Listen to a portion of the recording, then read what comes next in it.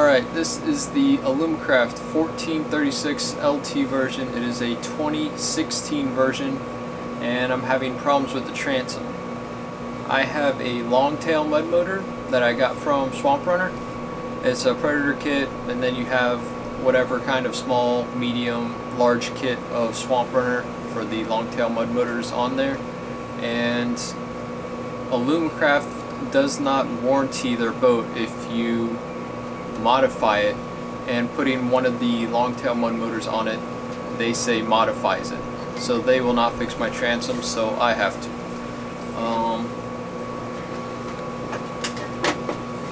As you can see, that you may see, is that there's a big bubble right here, and the wood on the inside stops here, and I can stick my fingers in between the outside and the inside, and it's just, there's a big bow in it right here.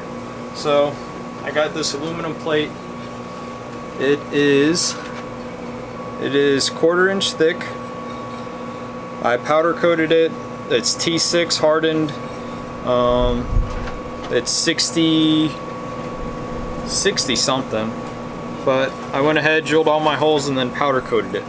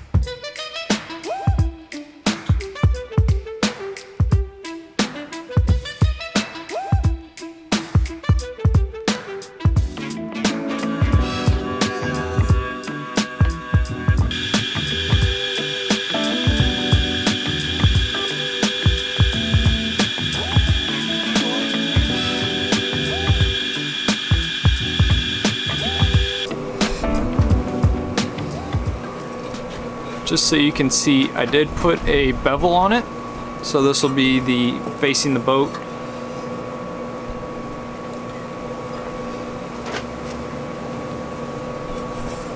And yeah, so I'm probably gonna have to sand this down before I get it on there, but the whole plan is to put it just like this. Start from the bottom, drill those holes, put them in, get that tightened down, do these two next, drill them out, tighten it down, and then do these top two where I drill them out, tighten it down. And if that looks good, then we'll take it off. We'll put Marine 5200 on this side and here, slap it up against there, tighten all four of those down, and then we'll have it all beefed up again. So with that, I got to get these two rivets out. That's what holds, I would call it like a buffer plate out. And once we take those out, then we can start drilling our holes going from the bottom upwards, because we're going to try to bring this metal that's bubbled out, bring it back, work it up, because this rail is bent down this way and there's a crease right here.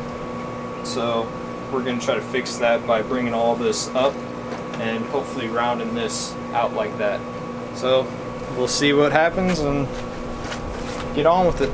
So as you see, that's what I would call the buffer plate right here. It's different from the rest of it. So it's just those two rivets holding it on, one here and one here. And those are the only two that we got to remove, just because I don't want this in the way, because then it's almost too thick and I really don't need it. I'm going to go ahead and fill those in with a 1/4 inch bolt, which should fit in that hole without drilling it out.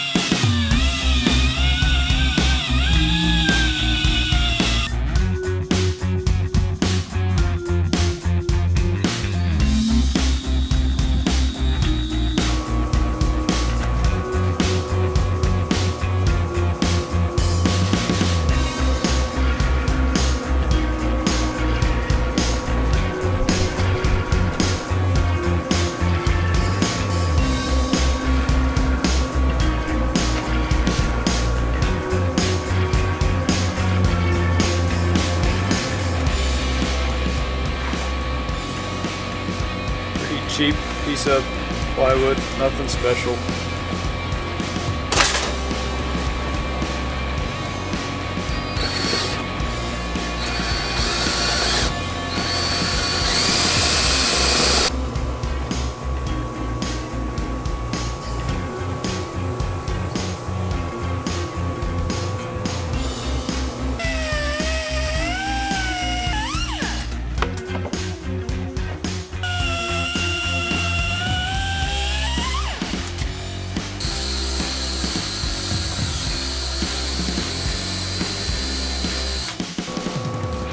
Alright, finally got it. So I just kept working my bits up. Got to the 1/4 inch, which is what the bolt is that I'm putting in. What I'm using. Got a big washer, small washer, and a lock nut. I'm just going to use it right now to tighten it up. Big washer on the inside of the boat, small washer on the outside with the thread sticking out.